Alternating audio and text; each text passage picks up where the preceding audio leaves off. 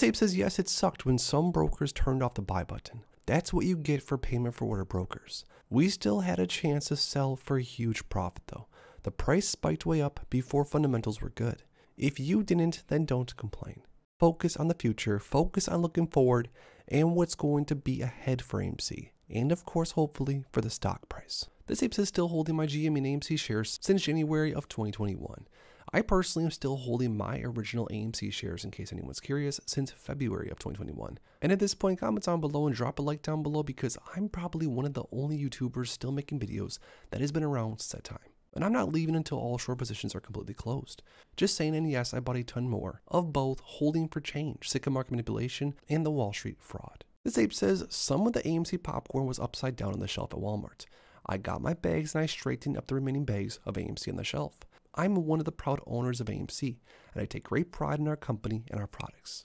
An ape down below said, not all heroes wear capes. Very well done, ape. And if you guys are at your Walmart and you see the AMC popcorn, first off, make sure to grab a bag and also straighten them up if you have to. This ape says, public service announcement. AMC isn't just a meme. AMC is a 103-year-old American company for the people by the people. AMC has thousands of employees and millions of investors. AMC is our company. AMC, AMC, AMC. This ape says I'm holding, so this is no longer the case. This says 52% of young adults now live with their parents. The highest rate ever, surpassing even the Great Depression. The most educated and most debt generation in history did everything they were supposed to do and got this. The system does not work. Now this is honestly pretty sad, but it is true.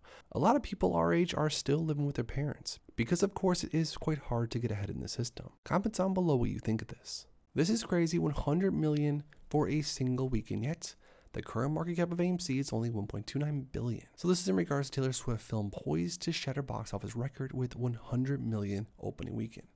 It's almost like the apes knew this was going to happen. This is going to be insane. Some more good news, guys. Keep sharing at AMC. It's free advertisement. Reach a wider audience, remind people of what's showing, crush the shill narrative, and record high numbers of likes and tweets. Comment down below if you've been to a movie as of recently.